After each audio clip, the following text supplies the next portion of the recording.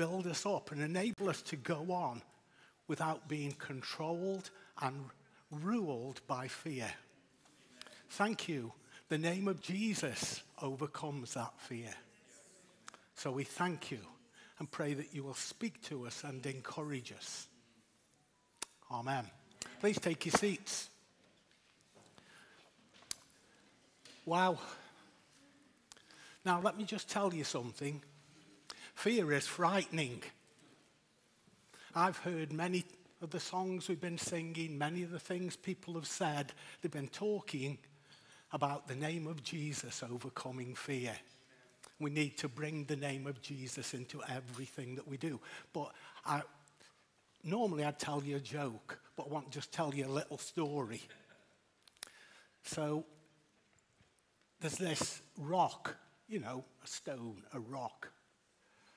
And he decided to overcome his greatest fear. And so he did, and he moved in, and he became a little boulder. That's as good as they get. But fear, we're full of it. We've actually been taught to be fearful. It's been put into our lives by our governments, by society, by the media. We've had fear promoted in our lives. And the reasoning for it, I suspect, was very good. The reasoning for it was to protect us. But unfortunately, even though things have calmed down, and if you listen to the news, they barely mention coronavirus anymore. They barely mention it, but people are still got that spirit of fear in their lives. Fear has come, and it's dwelling in people's lives. And it's dwelling in Christians' lives as well. And it might not just be over coronavirus. It may be over a multitude of different things. But society has given names to lots of different fears. I'll give you some before we read the scripture. Hyperinflation. So we know that inflation's coming, but it's been given a name. And people are struggling with the fear of rising prices. When I was a kid, I was a little bit afraid of the dark. Now I'm afraid of putting the lights on because of the cost of electricity. Coronaphobia, the one I've just talked about. It's actually been given a name, and some people are terrified by it. Coronaphobia. Traumaphobia, the fear of war. Wow, it affected me. The other day I heard that, it's a few weeks ago now, that a cruise missile from the Ukrainians had landed on the Polish border, just in Ukraine, as it turns out. And so suddenly it came to me, if it lands in Poland, what could happen then? And all the time, fears are rising within our lives. Here's another one. Thanatophobia. That's the fear of death. That's the fear of dying. Who wants to die? Don't vote. Most of us don't want to die. Actually, God put that in us to protect us. But that fear, that grip that death can have on people rises within them, and they have a terror. As Christians, we shouldn't be like that. I'm still fearful of death because of the change. But it's the opportunity to move into something new and better that has to get on top of that fear that I've got. There's another one, you won't believe this one, panophobia. The fear of everything. Everything frightens people. So we are attacked on all sides with fear. Now, how would we deal with it? Laura just talked about the name of Jesus over everything, and it's totally true. Sometimes in the midst of our fear, we can't see the answer to fear, who is Jesus. But it's easy to say, and sometimes not quite so easy to do. But rather than rambling, let's read the scripture. I don't know whether you can see it up there, but I'll read it to you. This is John 20. On the evening of that first day of the week, when the disciples were together with the doors locked for fear of the Jewish leaders, Jesus came and stood among them and said, "Peace be with you." Peace, he speaks over his disciples. After this, he showed them his hands and his side, and his disciples were overjoyed. So joy came in and replaced the fear. Again, Jesus said to them, "Peace be with you. As the Father has sent me, I'm sending you." And with that, he breathed on them and said, "Receive the Holy Spirit." If you forgive anyone's sins, their sins are forgiven. If you don't forgive them, they're not forgiven. God, fill us with your spirit when the spirit of fear tries to take over. Let us be full of your spirit, and let us speak out the name of Jesus. So this thinking raises many questions in our lives, but I've just thought about 3 here. So where does fear come from? Acts 9:31. Then the church throughout Judea, Galilee, and Samaria enjoyed a time of peace and was strengthened, living in the fear of the Lord, and encouraged them by the Holy Spirit. It increased in numbers. I see the Holy Spirit popping up in this time, but even in a time of peace, fear can rise within people. We need to have the fear of God. Our world is full of a multitude that have no fear of God. When I was a youngster, I didn't fear God at all. In fact, I used his name as blasphemy. I had no fear of God because God didn't exist. Let me tell you, God exists. And we need to have a healthy respect and fear of the Lord. We do need to have fear. And so we're told to fear God in many scriptures. 1 Peter 2:17 says, "Show proper respect to everyone. Love the brotherhood of believers. Fear God and honor the king." Wow, there's a command. Love your brothers and sisters. Have a healthy respect for God and love. The Greek word, interestingly, there is phobiomai. Can you recognize it? It's that phobia. It's that same word that's used there. It's translated in other verses as reverence. That we have a reverence and respect of the Lord, and that will control our actions. See, there's no fear in love, but perfect love drives out fear, because fear has to do with punishment. But the one who fears is not made perfect in love.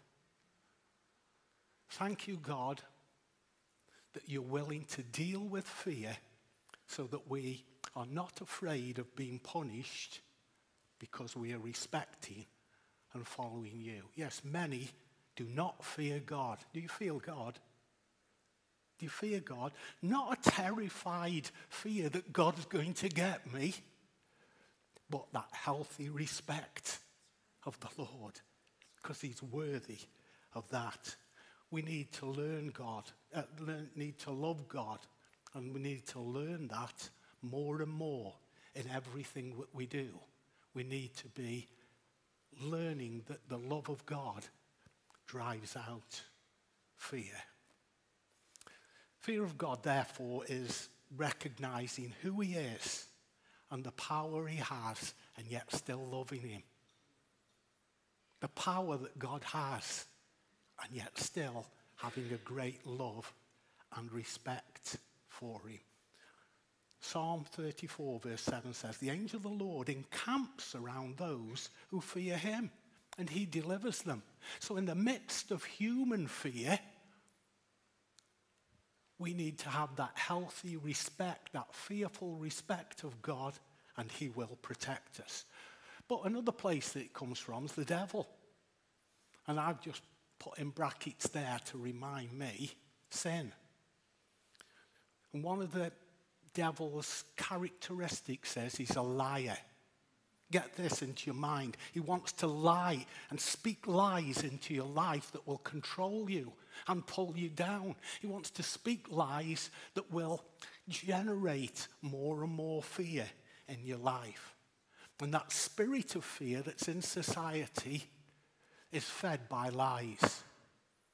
I'm not talking coronavirus, but many of the things that we see are fed by lies. He's a liar. And he'll speak lies into your life to help to control you and bring you to a point of fear which makes you unable to serve God fully. Be strong in the Lord and in his mighty power. Put on the full armor of God. And you've heard 1,000 sermons probably preached about this. If you've been in the church any length of time, I've heard many, many sermons about putting on the armor of God. And so the devil wants to get you in a spirit of fear, but make sure you put on the helmet of salvation that protects your mind. Because most of these fears are in our minds. And God wants to control us by giving us his Spirit, who will lead us into a better way. The enemy wants to get you into a state of fear. The last one in those 3 points is circumstances and situations. And we face things on a regular basis, things that come into our lives that suddenly that panic comes, that fear rises within you. Do you think Jesus was ever fearful? I think he was. Else he wasn't tested in all the ways of me. And the Mount of Olives, he was there, and he says, God, I think the enemy was trying to speak fear. Oh, how God's forgotten you. And so what does Jesus say? I'm summing it up. This is the Mike Broad version. I don't want to go to the cross. It's terrible. But more importantly than that, your will and your way are more important. I'm going to go your way, God. And so he dealt with that very quickly and very powerful. And then you know what happened? An angel came.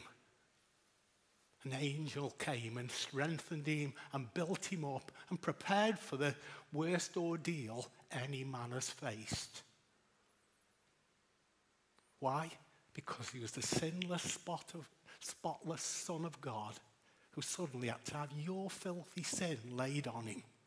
My sin laid on him. And yet he did it. He went. And the fears that you're facing, at times we have to say, God, come and support me. Send an angel if necessary so I can go through this. I don't like it. I don't like what I'm facing. I don't like it. But I'll get through with your help and your strength. There is just another one. The things that people say to you. Now, who's not affected? Who doesn't? Kay dressed me this morning. So if you've got any complaints about the way I look, blame Kay. Because I got dressed on my own. And she said something like, you're not going to church looking like that. And obviously my fear of Kay drove me to change. But often what people say to you, aren't you worried about what people say to you? Or what people think about you? Oh, people don't like me. People don't think. And that fear begins to rise. So I had to get changed. But seriously, people speak things into your life that are designed to put you down, put you in your place, help you to recognize you're nothing and not worth much. And putting us down, we suddenly are struggling then to achieve the plans and purposes that God's got for us. The fear of man, it says this in Proverbs 29, the fear of man will prove to be a snare, but whoever trusts in the Lord is kept safe. So when they speak things over you that are designed to put you down, that would naturally, fear would rise, speak the name of Jesus over them. God, fill me with your Holy Spirit so I'm not controlled by the fear of man. I'm controlled by the fear of the Lord.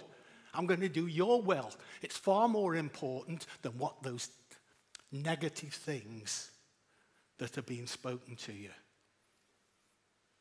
Jesus wants to speak this into our lives. Peace be with you. Peace be with you. The peace of the Lord. And at times, I've misseen it. Haven't you? And situations become bigger than God. God, help us that we might recognize you are the creator of the heavens and the earth. You're above everything and everyone. All those who are trying to hurt me, you're above them. And I have a secure, eternal future. But we need to look at our fears. We need to look at what type of fear is it? What is this fear? What's the fear of chainsaws called, Caleb? Anyone? What's the fear of chainsaws called? Common sense. Because they are very dangerous. We've got to look at what type of fear we've got. Is our fear rational or is our fear irrational? Is our fear based on things that can hurt? Chainsaws, if you don't treat them with respect and have a healthy respect for them, using the same translation as the things we should have of God, they will chop your hand off. Running out in the road, get onto the A9 and just saunter across. And the cars are doing 70 miles an hour. Should we have a healthy fear of getting knocked over? Yes, you should. It's totally rational. But those are good fears. And it's using that same word fear when really it's, again, that respect. We need to recognize what our fear is, whether our fear is rational or irrational. Now, I've told this story, I may have told it here, in case I said, don't tell that story again. But I'm going to anyway. Because I was once talking to, I used to do school assemblies, a high school. And there's 600 kids there, and I'm doing the school assembly and teaching them Christian principles. And so this came up, rational fears and irrational. And so I got this rubber cockroach. It was about that big and it looked real. Anyone ever seen a cockroach? This rubber cockroach. And so I'm talking to these kids and trying to teach them that the Lord will enable you to deal with your fears. And so I said to the kids, and the prefects were sitting behind me on the platform, I said to them, anyone are scared of spiders? Well, you know what kids do? Well, perhaps you don't. But in school assembly, when you ask that in a secondary school, nobody puts their hand up. Never. Because they'll be the odd. But this little girl, bless her cotton socks, was a prefect behind me. How this happened, I don't know. But she was a little blonde-haired, lovely girl, and she put her hand up and said, come here then. So she came out and I said, are you scared of that? All something broke loose. She absolutely was petrified and screamed and cried. Thought, what have I done here? And all the kids now, it's a great laugh, isn't it? And so I tried to calm her down. Thought, I'm not doing school assemblies anymore. And so, as I'm going down, the deputy head teacher was in our church. As I walked down, going through all these kids, at the end of the assembly, and she walked past, she said to me, when a mum phones, I'm giving her your number. But is your fear rational or irrational? Thinking about some of the situations that we face now, we've got to, am I being stupid about this? Because I showed the kids the rubber cockroach and pulled his legs off. It was irrational, but it was real to her. And many times the irrational fears are real to us. They will hurt us. When actually irrational fears won't hurt you. Rational fears will. Here's another picture. I'm on a cliff on the edge. And there's just this drop, hundreds of feet. Or if you're into meters, 50 meters drop. And you go right to the edge. Now, some people are so used to climbing, I go right to the edge there. And by the way, Kay will be screaming that much, you'll hear her. Should I have a rational fear about what's in front of me? Yes, I should. Because if I step over, I'm falling to a certain death. However, if there's a strong railing there, so it's been protected, a strong railing, I can go and look over the railing. Because now my fear has turned from being being rational to being irrational. Because now I'm protected, I'm safe. God wants to wrap his arms around you so you're not afraid of falling over the cliff. So that he deals with those irrational fears and speaks into our life, peace, be still.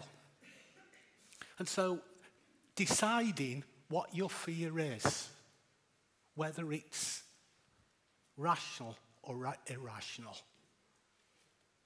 Now, if you've got cockroaches in the house, by the way, be afraid they're going to spread disease. That's rational. But being scared of a rubber cockroach isn't. And so we need to be working out in our lives, is this fear rational or irrational? So, what we're going to do about fear? You've already heard the answer. You know what the answer is. Just got to decide what's the right question. So, what we're going to do about it? I would say, your fears, be they rational or irrational, face them head on. Face them head on. Look at them and say, right, I've got you, I'm putting you in the right place. If it's irrational, it might need a change of the way that you think. I'll give you another little smile, but it's actually true. When we were kids, tea came in a packet, not in a tea bag.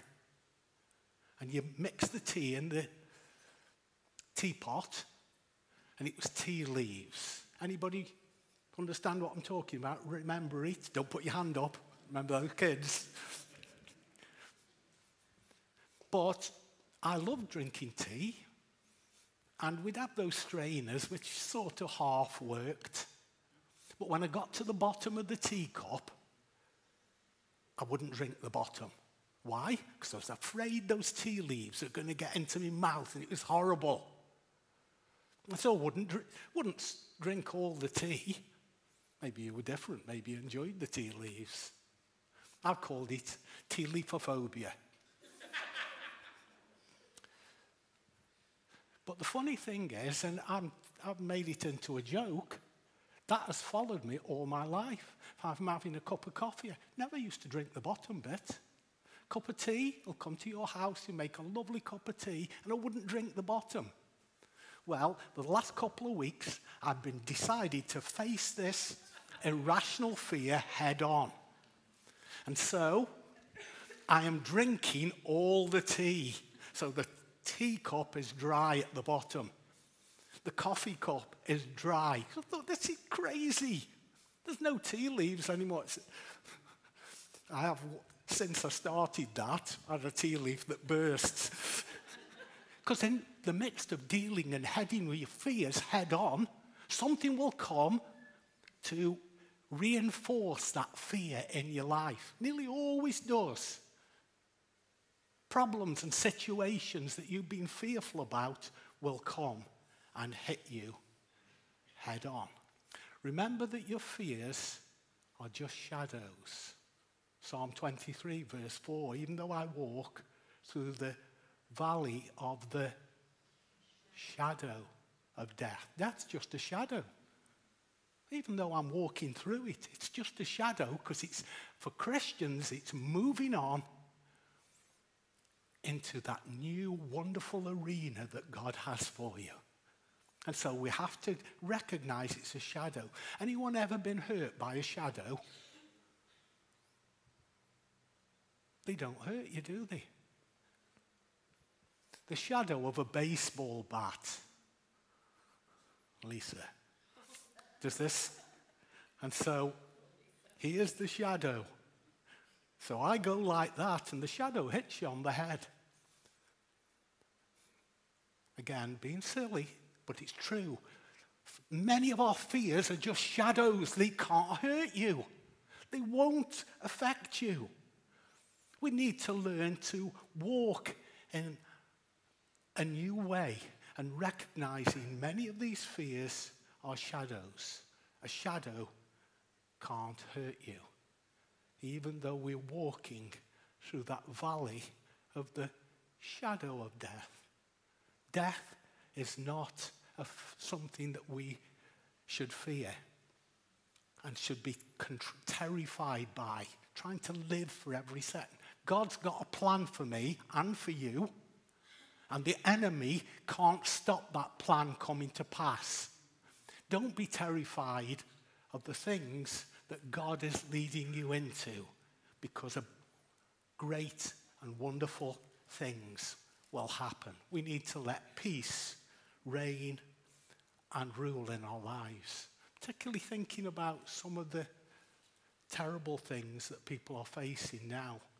And I couldn't mention Ukraine. You know, today is VE Day, Victory in Europe. Maybe it was a little bit premature.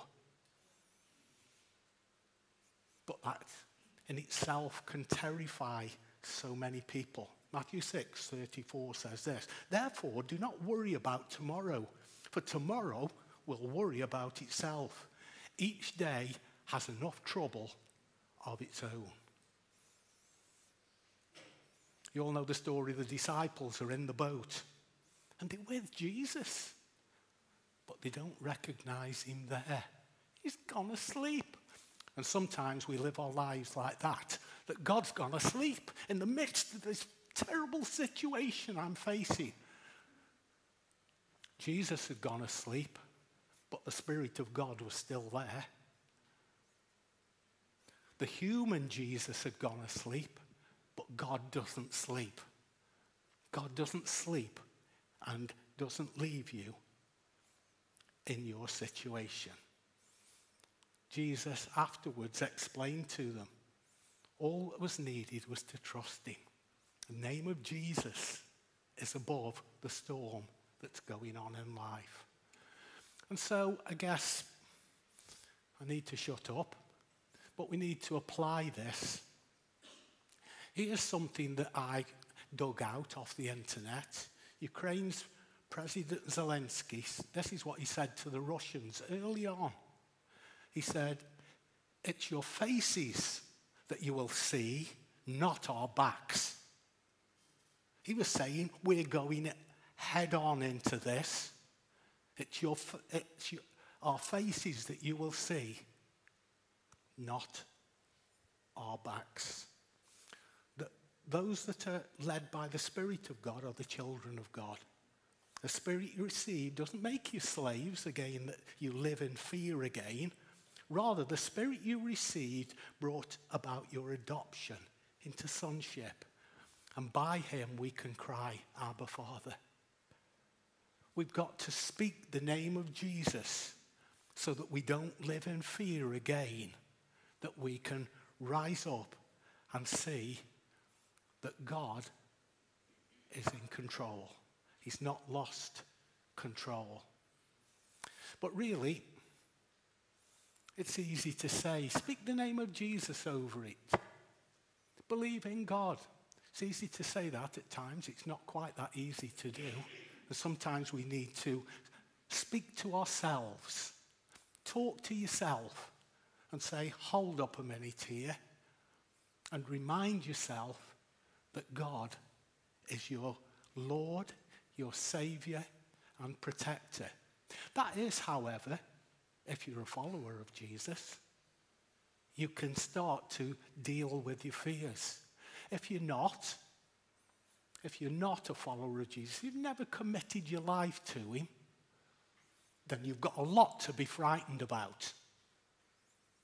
You've got a lot to be fearful about. So if you're listening to this online, or every one of us here, if we aren't in the Lord's family and going on with him, be frightened. There's a heaven to gain and a hell to be frightened about. You need to do something to act and face your fear head on so that God can bring you deliverance and God can bring you peace and accept you into his family. So, just thinking of rounding it off, I'm going to pray again. But I'm going to pray in sort of two prayers for those that are followers of Jesus, that we won't be controlled by fear, but we'll be led by the Lord and speak the name of Jesus over our fears. And if you're not a Christian, then I'm going to pray that this will be a great opportunity for you to make that commitment that will help you to start dealing with your fears. Let's pray together. Heavenly Father, you recognize how weak and sometimes how fearful we are. We thank you that we are determined to recognize that you're in the boat with us, that you are there and your Spirit never leaves us and he never forsakes us. He's there with us. Help us to see him over and above our fears. Speak into each one of our lives, I pray. And for those that don't really have a relationship with you, anyone here or anyone online, you haven't got a relationship with Jesus, there's a way to deal with the fear of dying and eternity. And that way is to let Jesus Christ come into your life and forgive you and fill you and place his Spirit within you so that you become an overcomer, that your sins are forgiven and you can have peace with God. If you've never done that, then ask someone to help you. Or pray a prayer like this. God, I know that you're there. I can feel it inside me. Will you help me? And I give my life to you and ask you, will you forgive me and cleanse me so that this fear may be dealt with and I can have a secure future and home with you. Forgive my sins and help me to move on with you. I pray that in the name of Jesus. And for all of us, face your fears head on. Move into them. But if somebody's got something they really are terrified about and they need help, I'm sure the team here will pray with you. Anyone wants to give me a wave, something really is absolutely terrifying you at the moment. And you can't deal with it yourself. You just need help to move through. Give me a wave.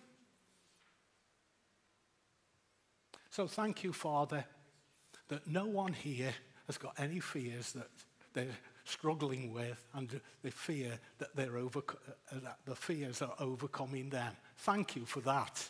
But if you have, speak to somebody, because God wants to help you. Thank you.